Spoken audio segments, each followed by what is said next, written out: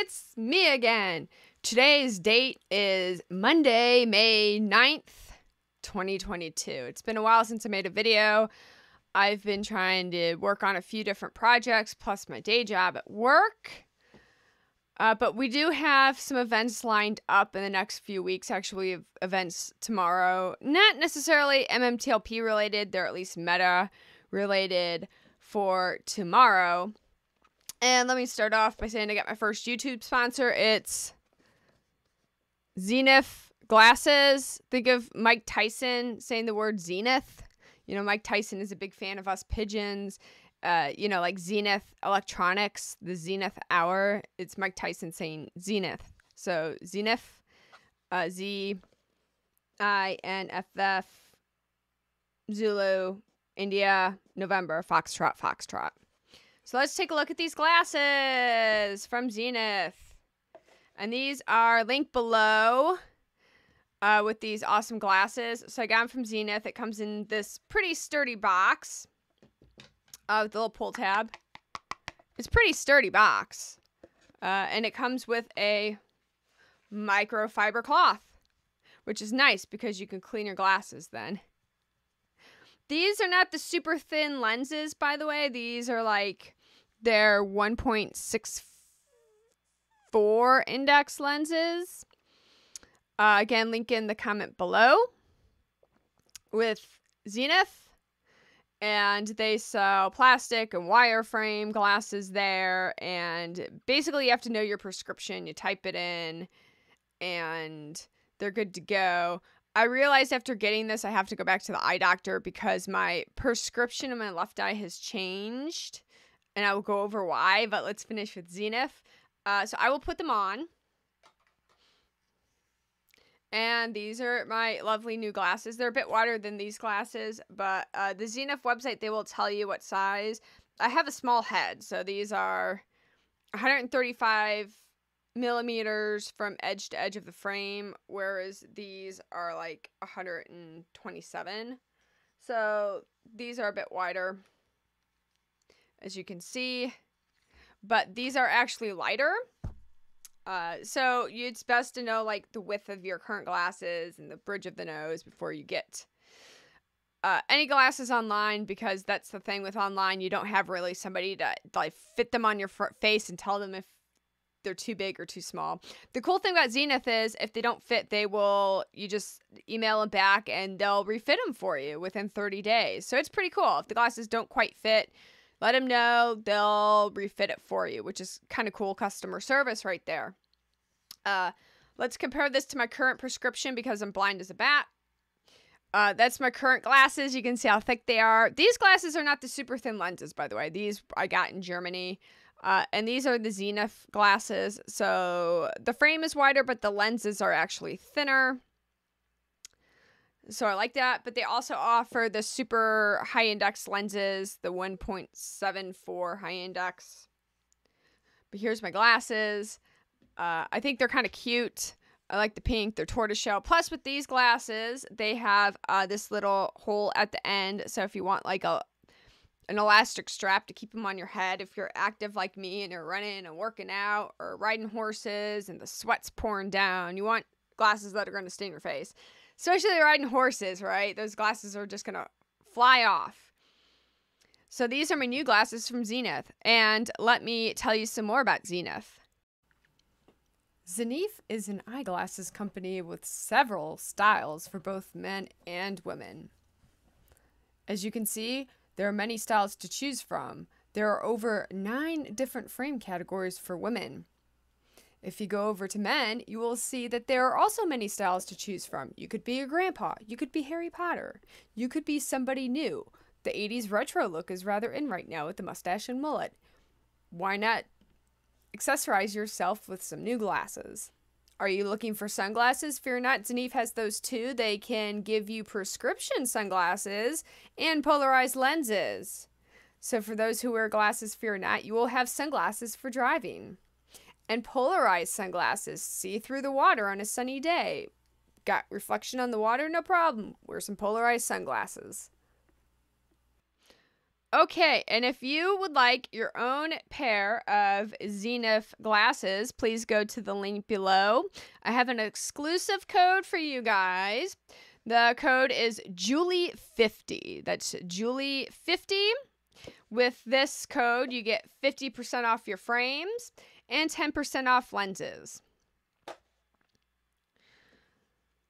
Let's get into today. So, it's May 11th, and today's Monday, and tomorrow is the 10th, which it's the last day for Metamaterials to submit their Q1 filing, which last week they came out with a press release saying that, hey, we're going to have the filing after hours on Tuesday.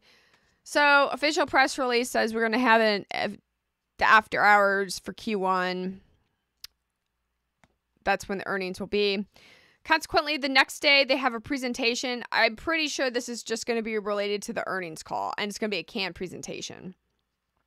It's just going to say where the company is headed, giving you some forward-looking statements. And as we know, according to the Q4 10K earnings call, Ken Rice stated that the only source of income Meta has right now is through nanotech. Of course, that could change. So I'm assuming this is all, the income's all going to come from nanotech. They might talk about some additional patents, maybe. We'll see. It's once this is completed is when I think we're going to start to see stuff for MMTLP. Once that earnings out of the way, sometime between the earnings presentation and June 1st, is when you are going to see the S1 announcement from Metamaterials in regards to the preferred share dividend, otherwise known as MMTLP, trading right now. But you're going to see an announcement then. With that announcement, it's going to come a new record date. A consultant, Mr. John Berta, has stated there will be a new record date going forward with this. Again, there's people who say otherwise. That's their opinion. My opinion right now, as stated by John Berta, is that you will see a new record date with this announcement. Things could get wild for MMTLP, as it is on the OTC. A lot of people will try to tell you that the OTC is disadvantageous. However, I disagree with this. In some instances, it can be rather advantageous, especially if there's a high demand for shares. If there's a high demand for shares and the price starts going volatile upwards, a lot of exchanges such as NASDAQ will create halts, and that gives market makers time to catch up. OTC, however, does not have any halts. It doesn't have that. It's Wild West. So the price could get volatile, and market makers don't have time to catch up. That could really work in our favor. I've told people on Twitter I have price limits where I've set my sell limits on this. I've calculated the dividend out to be several times, and this doesn't account for the gas. It was just the oil. It doesn't account for the gas. I've been also, in my time away, I've been evaluating more and more gas prices. I'm going to get into some math with that. I'm waiting for information to come out on the gas, but I can go over some brief information with you about the gas and how to calculate what the gas price is going to be based on gas, based on current, evaluation prices of gas. Like I said, I've been working on this. It can get great, depending on how much gas there is with the Oro Grande, and thus we can give a market price for MMTLP accordingly if the price goes up high enough. Again, I'm not going to sell this. I'm fine with waiting out for the dividend, but if the price of MMTLP somehow exceeds that dividend that I've calculated out, I'm fine with selling. And I know what I've calculated the price over and over again. I have my sell limits personally at 75, but you start your sell limits, that's where it starts for me. You set your sell limits accordingly. It's your money, your choice. So let's talk about how you evaluate natural gas. Okay, I apologize. I'm just all over the place, and I'm already on take 5 of this video. So let's talk about how we evaluate the natural gas. This took a while to get this information. Natural gas is evaluated at $0.0034 a cubic foot. So that's 10 cents, 1 cent, thousandths of a cent. So, you know, if that's a penny, it's a third of a penny per cubic feet of gas. A barrel oil equivalent has 6,000 cubic feet in it, or 6 MCUF. 1 M means 1,000, 2 M's means 1,000,000. Okay. 6,000 cubic feet a barrel. Now, you might see numbers change. I'm getting tired, but I had to make sure the math was correct. This is per 1,000 cubic feet. Today's oil price, May 9th, 2022. It's about $7.04. It's very high. After your COGS price taken out, your cost of goods sold, you're grossing at least $3.40. $3.40 per 1,000 cubic feet. Times 6, or 6,000 times this multiplier, that's about $20 per barrel oil equivalent. Now we have a base-wise to evaluate the gas. And there are 3 scenarios. There's high, medium, and low. Today I'm going to do the high, and then I'm going to do the medium. And then the next episode I'll do the low. But the low still winds up being like $3 a share. So just to let you know, on the gas alone, the minimum amount of gas, about $3 a share. I know it sounds crazy, right? The math is there. Double check the math. Again, this is some new math we've evaluated. So in that regards, it took me some time to figure this out. So again, I made some calls. I spoke with people. I've been researching this for the past several weeks now, how to evaluate gas. This has come up. Okay. We know at the Oro Grande, there's a estimated maximum of 5.1 billion barrels of oil equivalent. That's oil plus gas. And how many barrels is in a BOE if it's just gas? It's 6,000 cubic feet of gas is 1 BOE. So if you have 6,000 cubic feet of gas, that's 1 barrel oil. Next bridge says we have 3.2 billion actual barrels of oil. So if you subtract the 2, then you're left with up to. Doesn't have to be this number, it's up to this number. This is the high end. 1.9 billion barrel oil equivalent. So you multiply that by 6,000. How much gas is that? That's 11.4 trillion cubic feet. That's very, very high. A billion's a number with 9 zeros after. A trillion has 12 zeros. That's a lot of zeros. So I just put a T. 11.4 trillion. You evaluate gas. The multiplier for gas per cubic foot is, this is in dollars, 0.0034. You multiply it out, you get 37, or you multiply those two numbers, you get 38.7 billion. Times 10% in-ground multiplier. That could be as high as 20 for a resource play and up to 30 for a conventional play, but we'll say 10 for the Oro Grande. Give it that discount. It's far out. You're left with $3.8 billion. Minus Torch's cut, 66.5%. You're left with Torch gets $2.57 billion. $2.57 billion minus the holdback dividend of 10%. So we multiply it by 90%. We're left with $2.1316 billion divided by 165 million outstanding shares. This is up to max amount.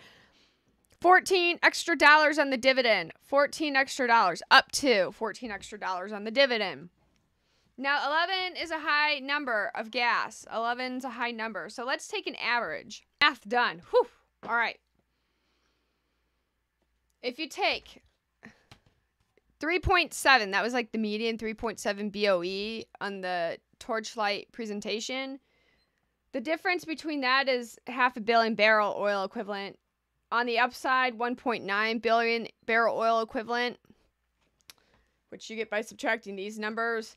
If you average those two together, you get 1.2 billion barrel oil equivalent. Times 6,000 cubic feet of gas per BOE. You're left with 7.2 trillion cubic feet of gas. That's still a lot of gas. 7.2 trillion cubic feet of gas. Times the multiplier, 0.0034. You get 24.480 billion. Times 10%. That's your in-ground multiplier for resource play. 2.48 billion times Torchlight's cut, 66.5%. You get $1.6492 billion. Tax, non-taxable event, so you minus the holdback dividend, 10%.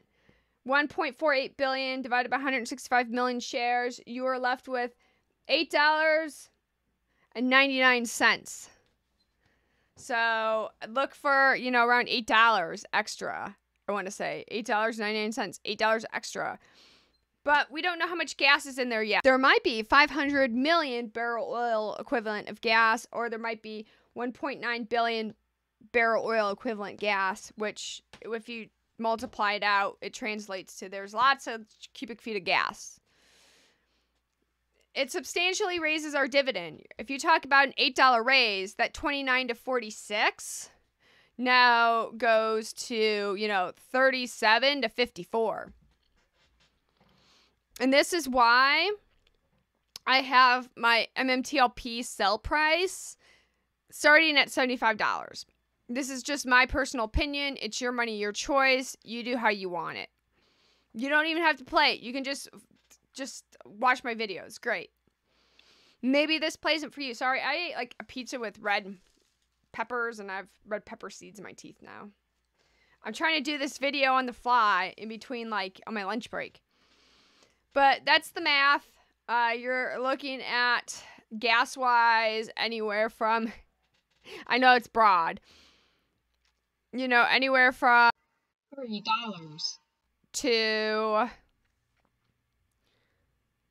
$8. It could be all the way up to $14, but let's say $8 to be more conservative. Wow. It depends. I hope there's a gas report that comes out soon. With the next bridge, I hope there's some PR about that gas too, because so far we've seen the oil, but we haven't really seen anything about the gas leaked out. So if the gas is still within that range, terrific. That's a lot of gas. It could go numerous ways.